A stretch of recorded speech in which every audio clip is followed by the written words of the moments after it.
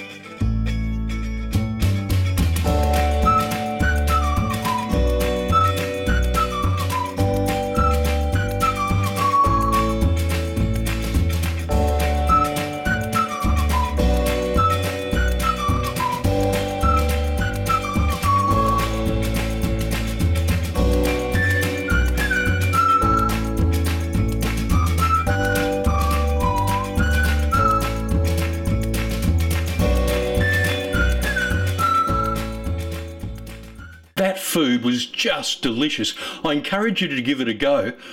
Share it with your friends, subscribe to my channel, and come back next Thursday night because I'll have something else for you as well. Thank you.